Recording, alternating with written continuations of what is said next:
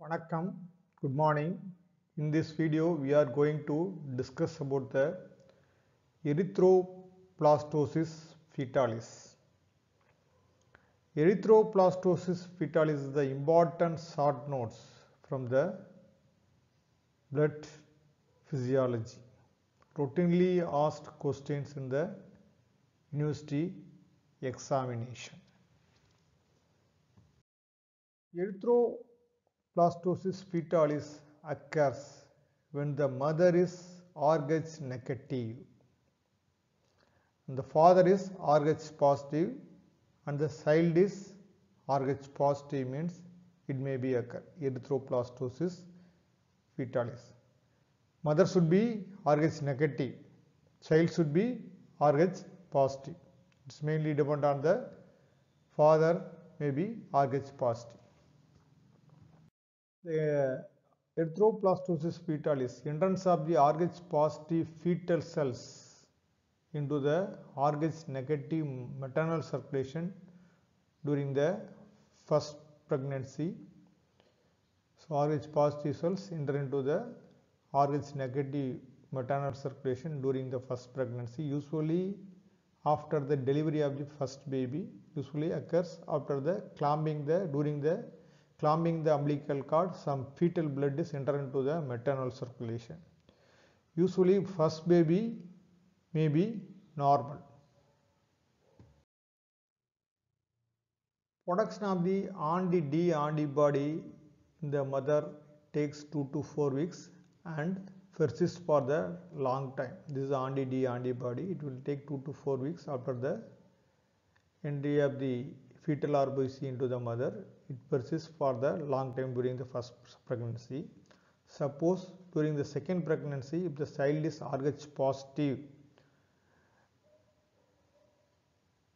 the anti-D antibody from the mother's plasma enter into the fetal circulation via placenta, cause occultation of the RBC. Erythroblastosis foetalis occur in the second pregnancy. The mother is Rh negative and the fetus is Rh positive. So erythroblastosis foetalis chance of occurring is a 3 to 10% in the second pregnancy. It may be increased in the subsequent pregnancy. Most commonest feature of the erythroblastosis foetalis is the large number of erythroblast. Erythroblast is the precursor cells of RBC in the peripheral blood. So it is due to the more activation of the bone marrow, due to the destruction of the fetal RBC by the anti-Rh antibodies from the mother plasma. So it produces due to chemolysis, more number of the cells produced.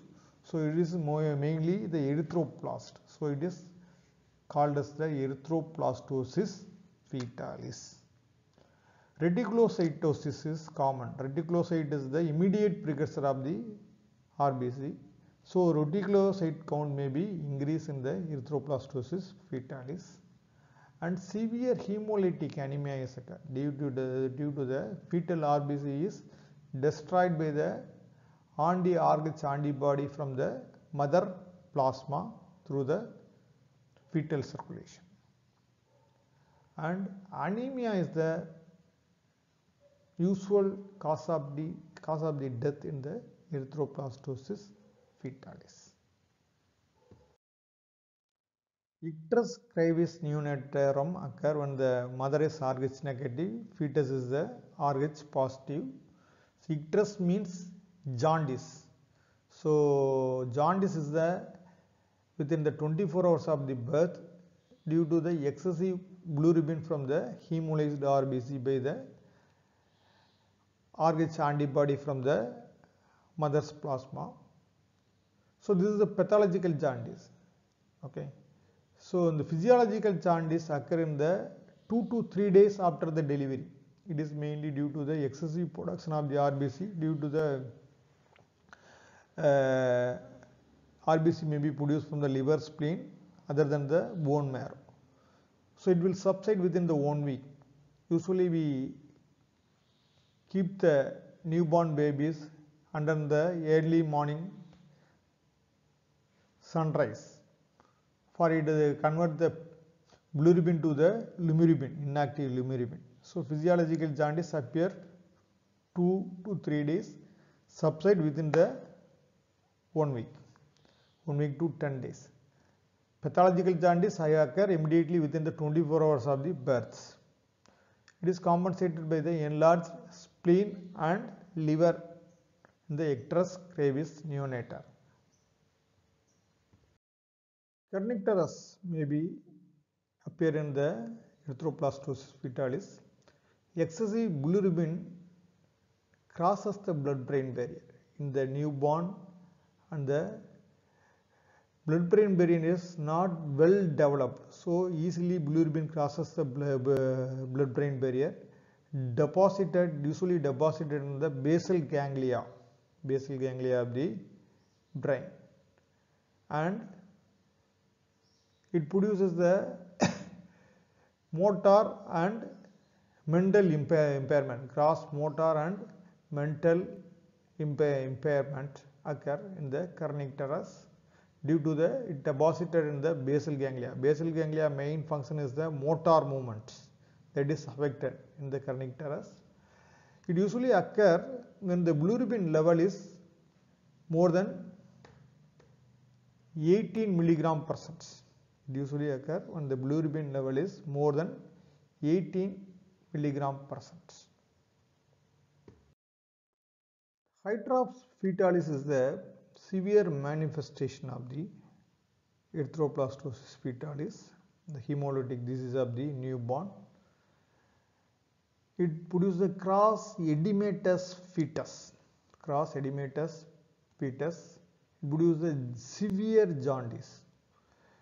Usually fetus die within the uterus or die immediately after the birth.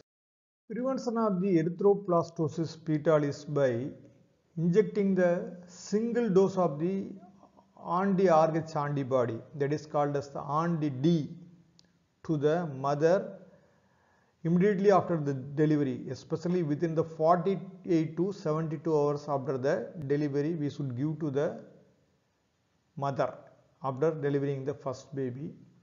It is the passive immunization. We give the antibodies. These antibodies destroy the RH positive RBCs from the fetus, enter into the maternal circulation. Okay, so that destroy the RH positive RBCs from the fetus, enter into the maternal circulation. Antibody formation in the mother is prevented. It will not allow the formation of the antibody in the mother. It will persist and it will affect the second baby and subsequent pregnancy. That is prevented by the anti-D antibody. This is the main treatment of the prevention of the erythroblastosis foetalis. Summary of erythroblastosis foetalis. When the RH negative mother deliver the RH positive baby during the first pregnancy, fetal cell enter into the mother circulation. First baby usually may be normal. Second baby is commonly affected. In the erythroblastosis foetalis, more number of the erythroplasts appear in the peripheral fluid. More hemolysis, so that produces the jaundice, severe anemia. So icterus gravis neonatorum, hydrops foetalis is the commonest features. It can be prevented by the injecting the anti-D antibody, anti-RH antibody into the mother immediately after the delivery, especially 24 to 48 hours after the delivery. Thank you for watching this video. If you like this video, share your friends. Thank you once again.